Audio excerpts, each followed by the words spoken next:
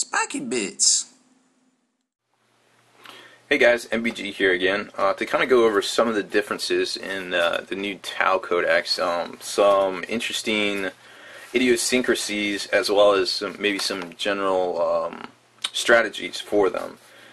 First off, if you haven't heard, there's an FAQ out already that, in fact, the missile pods, they can only be taken by broadsides, which is still kind of ridiculous because if you, let's see, if you take, what do you got, the high yield broadside, you can switch for the hammerhead gun, so that's 4 shots, and then you have the twin linked, which is 2 shots, so then you're up to 6 shots, and then you can take 2 missile drones as well, 2 more shots. So you can get 10 shots at strength 7 out of just 1 broadside, and you can take them in squads of 3 and do the same thing. So that's kind of ridiculous, like if you think about it. If I just did that math right, 30 shots with 3 broadsides if you just take the missiles themselves. Now granted, the range isn't quite as good as it used to be. I think it's 36, but they're all indirect fire, so that's really good. Let's see, now it's 7 shots, the high yield is 4. I think I did that math right. I might be off by 2 on each, but either way, it's 30 plus missile shots per broadside. Most of them are twin linked, so that's pretty good. So you can kind of see why they restricted the missile pods themselves, because you could take them on Fire Warriors, you could take them on Pathfinders, you could take them on normal crisis suits. So you basically just stand back and just blast away with missiles. It was kind of a lot of people caught on to that with the leaks, and they're like definitely talking it up. So I'm kind of glad they cleared that up. Pathfinders, super useful. They've really come a long way. So what they used to be. They have some new drones which you can purchase all for them. There's a gravity inhibitor, which basically deflects or tries to deflect assaults by D3 inches. Which, you know, if you keep your Pathfinders in cover, that's super helpful. Pulse acceleration drone, which basically gives you an extra 6 inches to your pulse carbines, getting them up to 24. Recon drone, which is kind of useful. It's got a burst cannon, and then if you put it in a transport, it gets a homing beacon and positional relay, depending on how you're trying to play your Tau, like dropping them in or whatever. It could be useful. Battle suits, a little bit different, change to the crisis suits. They automatically come with a black sun filter and multi-tracker included in their points cost, which is going to make Night Fight very interesting against Tau if they're crisis heavy. You can take 3 items, which includes both the ranged and support system. So you could theoretically take 2 guns and a support system, or 1 gun and 2 support systems, just kind of how you want to do it. It really just depends. Each battle suit can always get 2 drones as well. I think they can only take gun and marker now after the FAQ. Let's see, what else? Bodyguards in Shazver, which is basically like their sergeants, can get a signature item as well. And I believe the commanders can get 4 points, so you could get 4 ranged weapons, or, you know, a combination of signature system, well, 1 signature system and then a normal support system. Marker lights, I think we covered that. They're, well, no, I guess we didn't. Pathfinders obviously come with marker lights. They're 36 inches now, which I think is super useful. They can't be used by the squad that shoots them, because you actually rolled a hit, and then, you know, the marker light token is put on there. So the squad that actually marker lights something cannot use it. However, other squads can do it, unless the networked. That the exception is, of course, the networked marker light. It never fails. Somebody always calls while I'm trying to do these videos. It's like Saturday morning. I don't even think we're open yet. Oh well, I apologize to whoever that is. I am not answering the phone. So the network marker light can be used as soon as the target is painted, which is, you know, pretty useful. And the marker lights themselves, pretty much, you know, standard the way they used to work. They can boost ballistic skill. Now they can just straight up take away ignore cover, which is really good. But it takes 2 marker light tokens to do it, or launch a seeker missile, which you have to actually have the seeker missile. Seeker missiles are AP3 now, so they're not super ridiculous, because obviously you could just be dropping them on termies and stuff, but they're still pretty respectable at strength 8 AP3.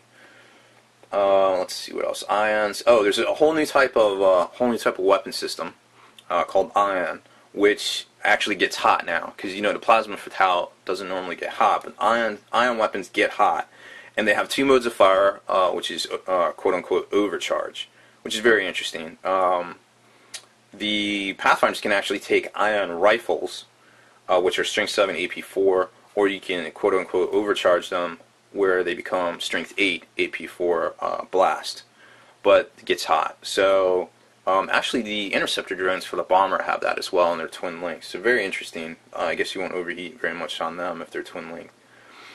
So cool stuff there. Other notable weapon I guess differences is the fusion blaster is now 18 inches, which is really cool because it lets you stand off a little bit more than have to kind of get within 12. Burst cannons are now 4 shots. Very interesting. Let's see what else we got. Oh, the systems. Some notable systems for the battlesuit support systems are Velocity Tracker, which can give them Skyfire. Advanced Targeting System, which on a 5 or 6 gets you a precision shot if you're an independent character, or on a 6 if you're a non-independent character. So that if you couple that with ethereal ability, which lets you snap fire after you run, you could theoretically run a crisis suit team to get into a better position to quite possibly either pick on a unit and do wounds from a certain direction, or just straight up blast them and try to get some precision shots. Maybe take out rag grenades or something on a tech marine. Or not rag grenades, psychotrope grenades on a tech marine for a paladin squad, something like that. They also have early warning override, which basically automatically warms up the targeting sensors on the crisis suits, and it gives them the interceptor roll, which is pretty good. Obviously, flyers and deep strikers are going to have a hard time against a well-equipped Tau army. Abilities-wise, you got Warlord traits, which you can also, we kind of covered in the Codex review. But Warlord traits, they got their own trait chart. You can also pick from the rulebook. Bonding knives, unmodified leadership always, not just stubborn in combat. And support fire. Any squad within 6 inches of a squad that's getting charged can choose to overwatch, but you can still only overwatch fire once.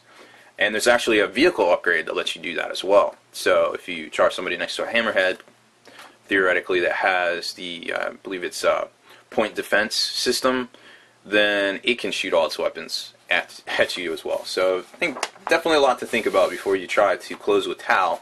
However, I don't really see a lot that prevents you from closing with Tau, if you know what I mean. So I think Tau are definitely going to benefit from a lot of allies, either throwing some sort of tar pit units up front, or maybe orcs. Maybe I think they can even ally with chaos. So maybe some zombies or something.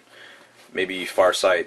The Farsight Enclave is all crazy, and they went to chaos. Who knows? You could theme it up. Vehicle systems, advanced targeting, same thing. A vehicle could get precision shot on a 6, which could be pretty good, depending if it's strength 8. But it could do some damage there on your HQs or whatever, or your squad upgrades.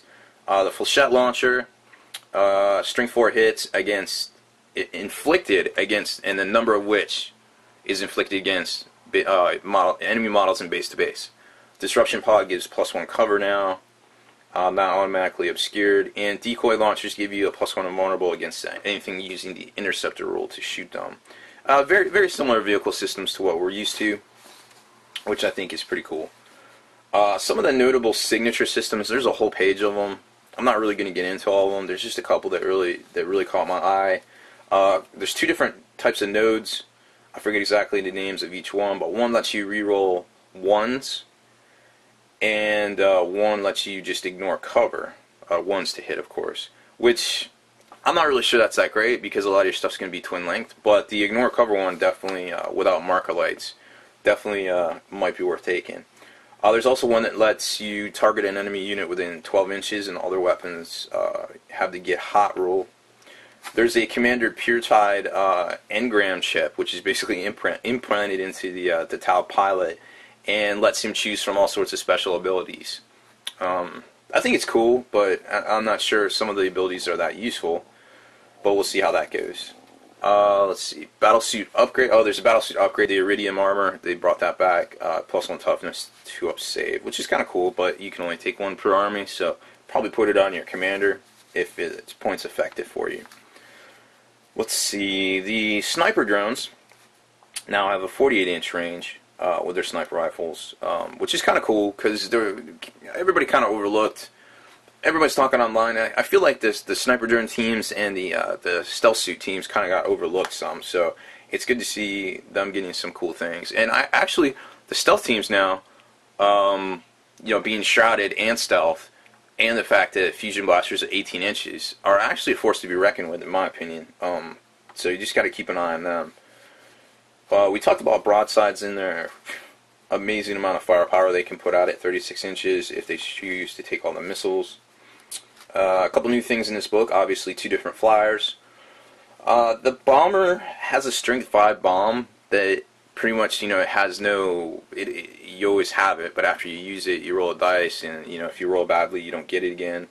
The fighter has a quad ion cannon. Now, being ion, it has the overcharge ability, so it can either be fired at 2 modes, strength 7 or strength 8.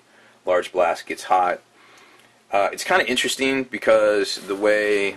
let's see if we can find a picture of it. Kind of the way it is, the actual model is, let's see, where's the paint section? The actual way the model sits, it's very weird because, here it is. Okay, so obviously you can't get a line of sight straight ahead, so you're going to have to kind of either shoot out left or right or underneath or fly over, or, I don't know, it's just kind of weird. I mean, it's groundbreaking and cool looking, but gameplay wise, I'm not really sure what's going on there. But anyways, that's what we got. The bomber, like I was saying before, has the interceptor drones. Let's see if we get a picture of that. They're pretty cool because they have... I don't really show them. They're pretty cool because they have the ion rifle, which 2 modes of fire, strength 7 or strength 8. They move. They can actually deploy as you're zooming by. They can jump off and deploy. Obviously, they can't get back on. They can turbo like jet bikes in the movement phase, or excuse me, in the shooting phase. Twin length, pretty good guns. So, they might be worth taking. They might do more damage than the strength 5 bomb, in my opinion. That's pretty much it for flyers that I noticed. Ethereals have some pretty cool abilities. 12-inch leadership bubble at leadership 10, which, unless you upgrade your squads, they're going to be leadership 8. So that's kind of average. They got Invocation of the Elements, which gives special abilities to any squad within 12 inches as well. You can only do 1 per turn.